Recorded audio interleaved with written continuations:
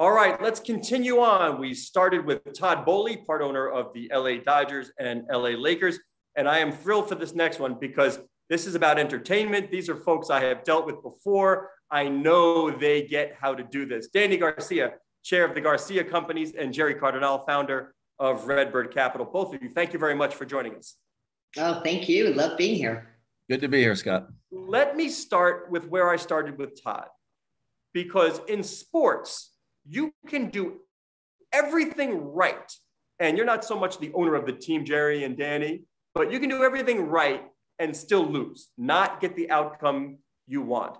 So I ask you, why do you put yourself through this hellish exercise?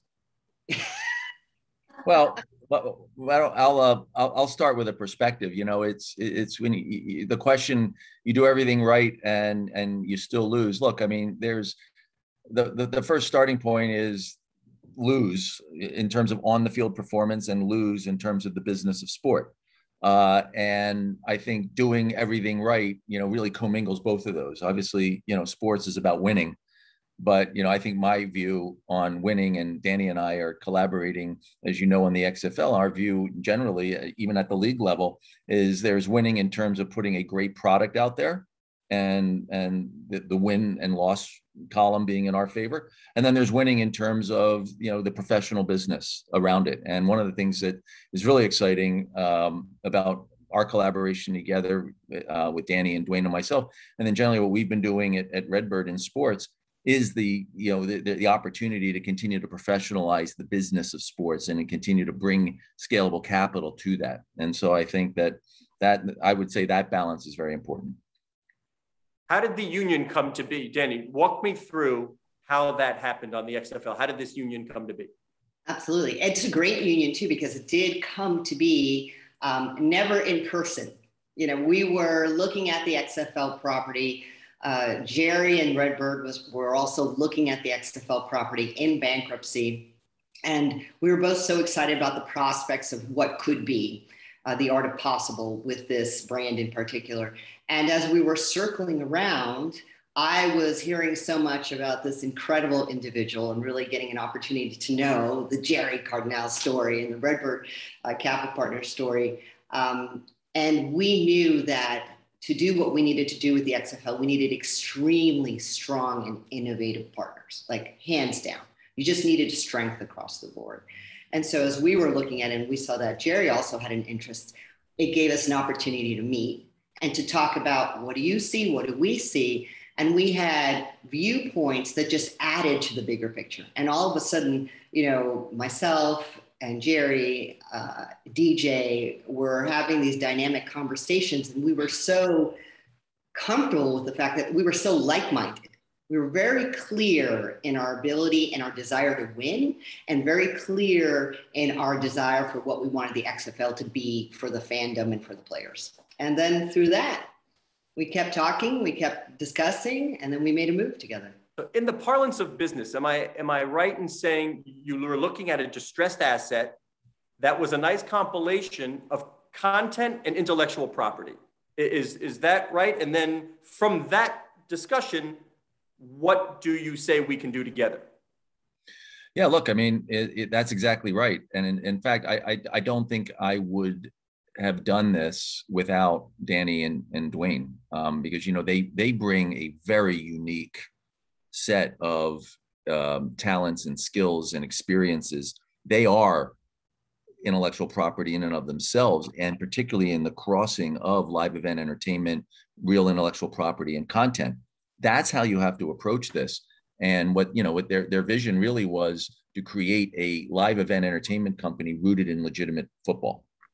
And that Venn diagram is really exciting, because I think we can each bring a lot to that from our various backgrounds. And so the synergy of that collaboration is exactly what you're getting at in your question, Scott.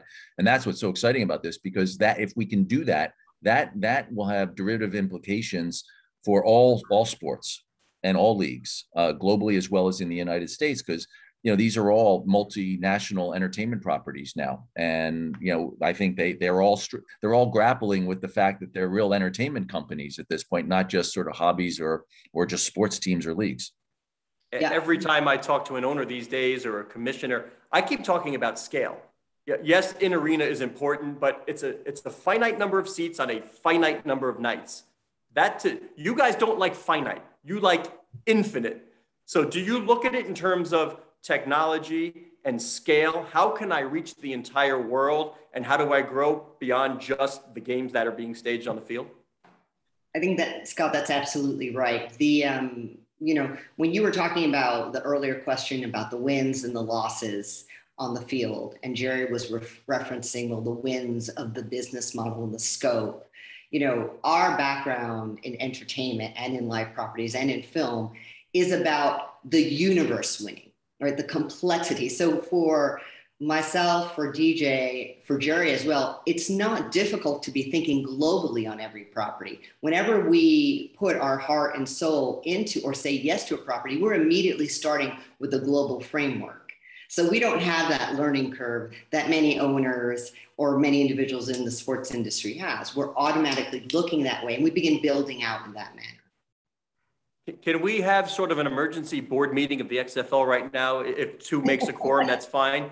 You two have the discussion. What is the discussion now? Gerry, what do you say to Dany? Dany, what do you say to Gerry? Where are we? Where are we going?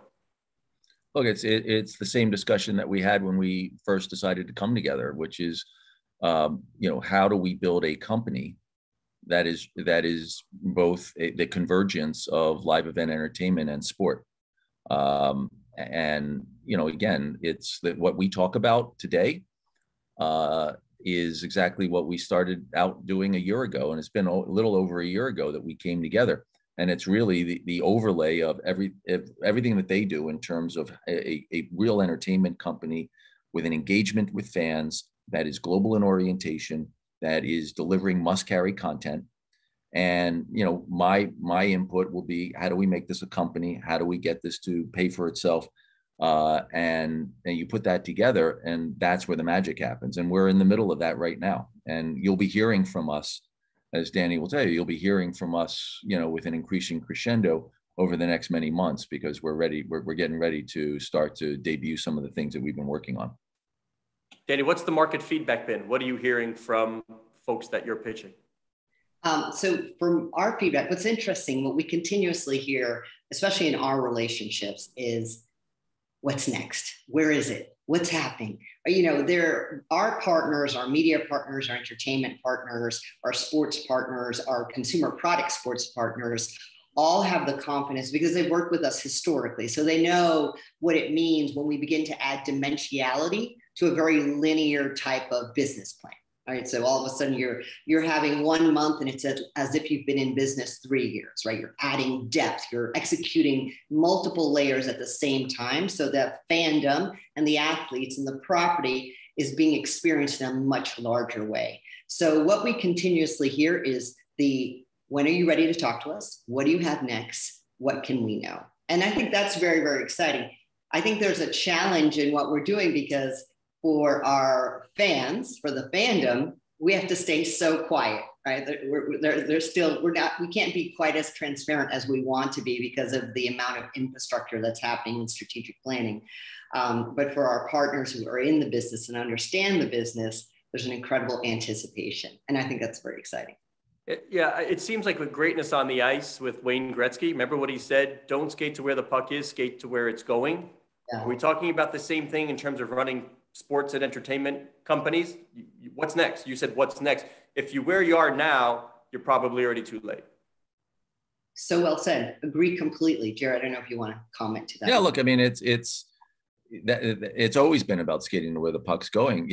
I've said for 20 years now, I mean, I've watched this escalation in the sports industry, and you've had these incredible advancing valuations around sports, which we've all been witnessing, participating in, and watching.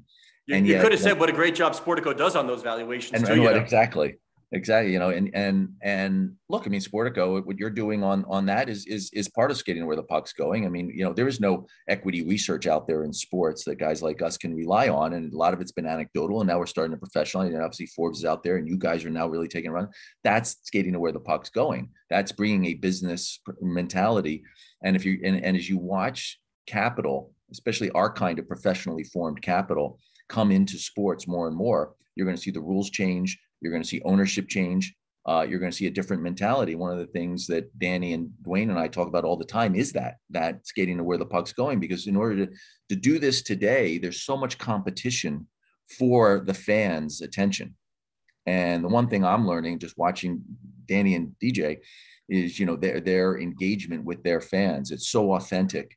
It's at the heart of everything that they do. That's fantastic for sports, because that's what sports needs to do, continue to do more and more of. Sports is, we've always said, Scott, by going back to 20 years ago when we launched the Yes Network, I mean, sports is the best must-carry content out there, right? In the old days, it was non-TiVoable, right? That's still the case. A Yankee Red Sox game in the Boston DMA or in the New York DMA, that outrates everything. But look, I mean, technology's disintermediated distribution. There's a lot more competition for viewers, for viewers, and the aptitude of the younger generations is different than the aptitude of the older generation in terms of how they want to consume content.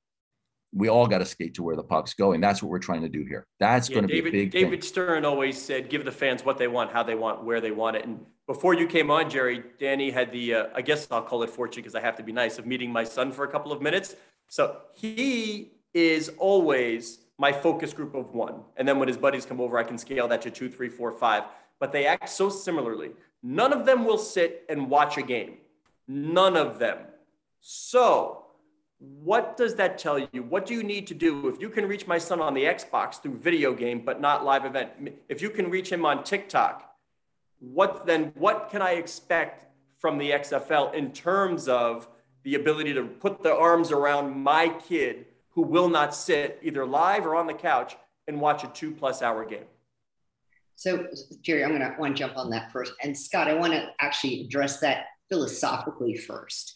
Sure. So in the sports world now, and now as I get to live in it more and more, this idea that you can't take a step first without agreeing to a relationship with your consumer is probably one of the most foreign concepts in sports.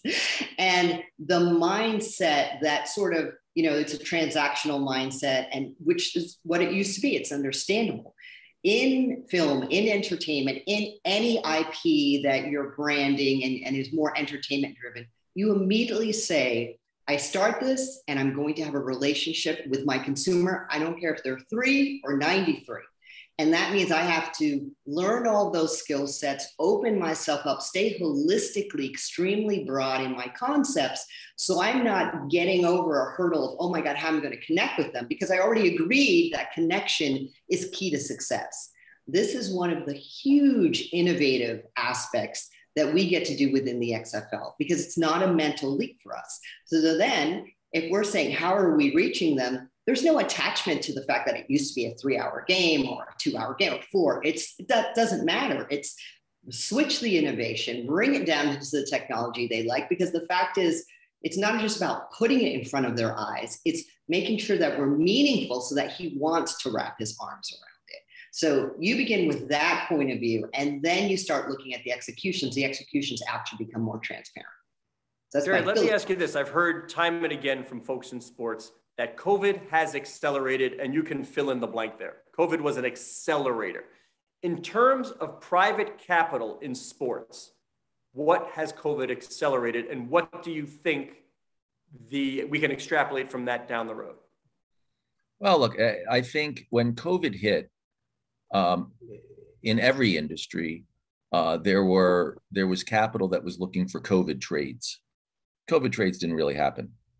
There were some pockets of distress, but when you bring it back to sports specifically, since that's what we're talking about, I would say that what the lesson coming out of COVID, and maybe, I don't know if it accelerated it, Scott, but it certainly reinforced it, is the premium value of that content, that live event content.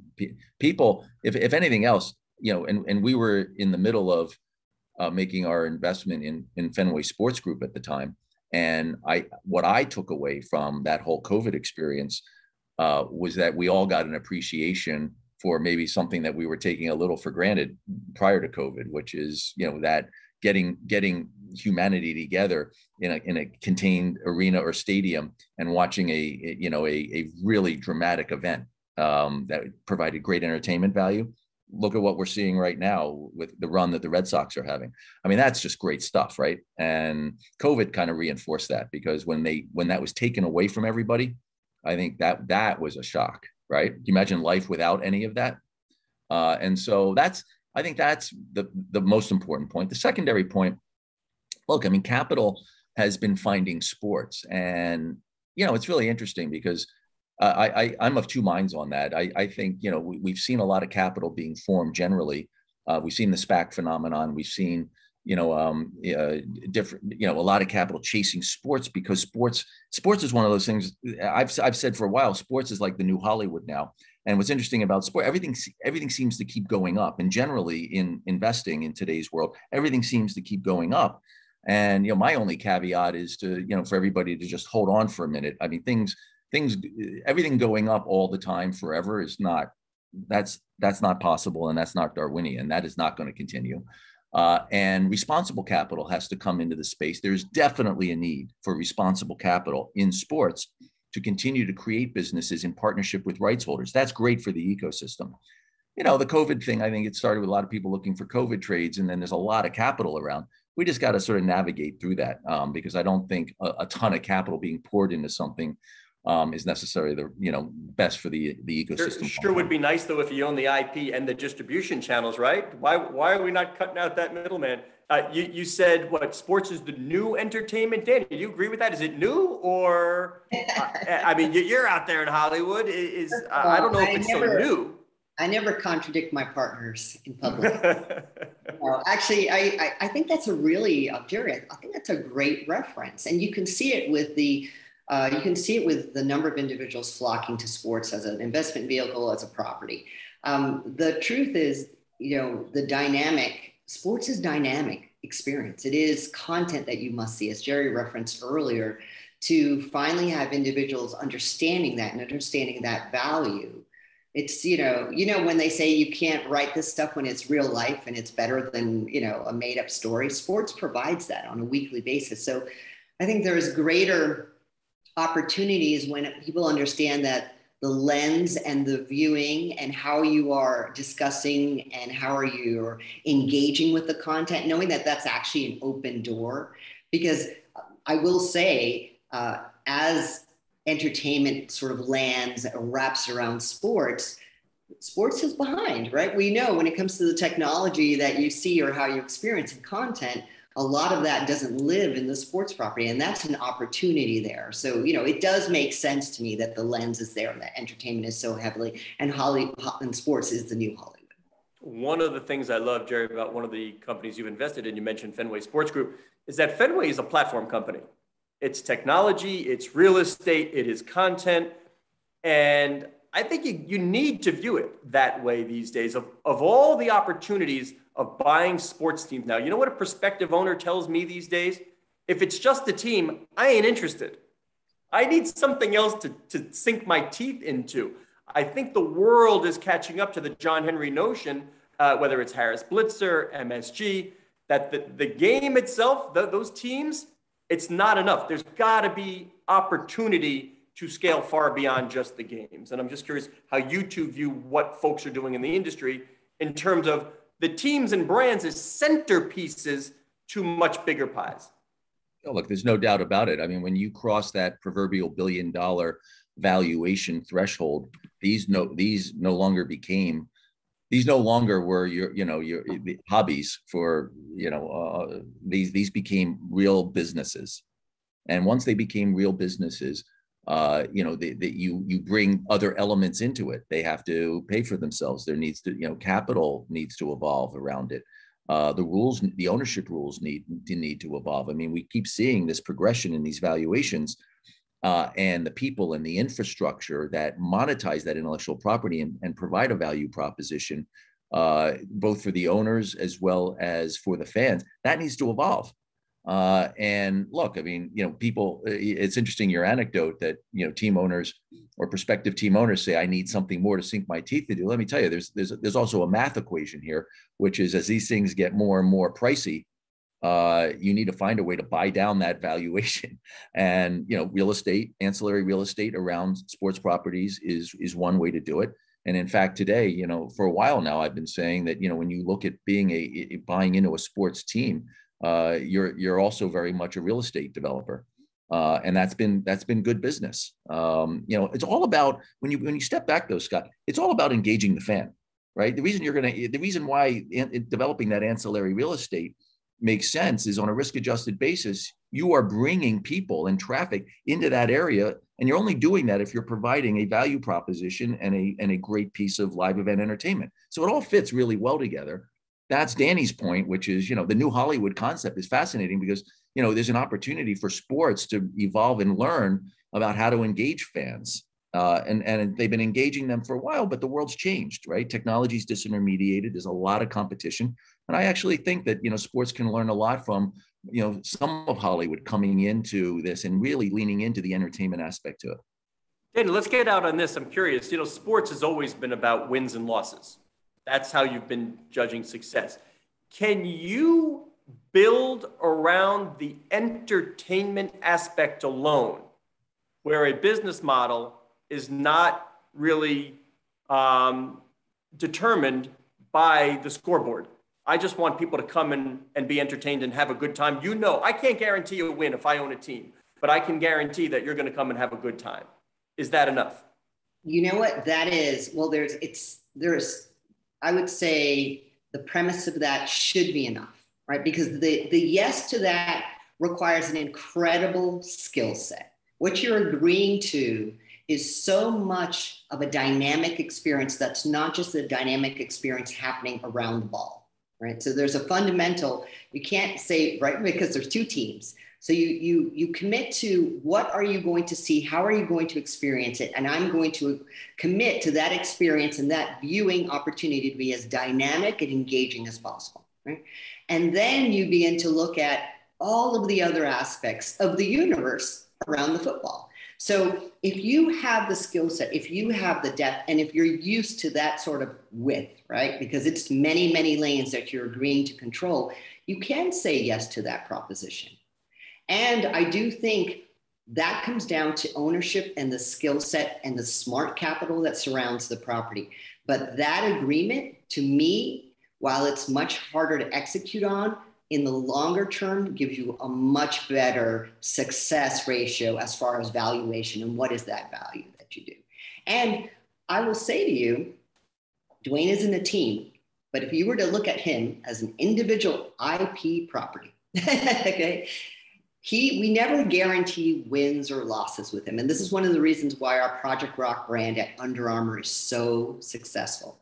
We don't have to win Super Bowl championships. We don't win World Series. This individual, this athlete who's not a professional athlete, has been able to develop around a brand, a concept that is about the journey and the experience. So the wins and losses become secondary. That philosophy doesn't translate exactly, but that idea that delivering more than just the win or the loss for the consumer says, yes, I'll be there because either way, that moment is going to mean something to me. And by the way, wins and losses are key. You need to have them. That's what makes experience. We're talking about the experience of football. So I would say yes to your question. All right. Dany Garcia, chair of the Garcia Companies, Gerry Cardinale, founder of RedBird Capital. Thank you very much for taking the time. Great. Thanks, Scott. Thanks.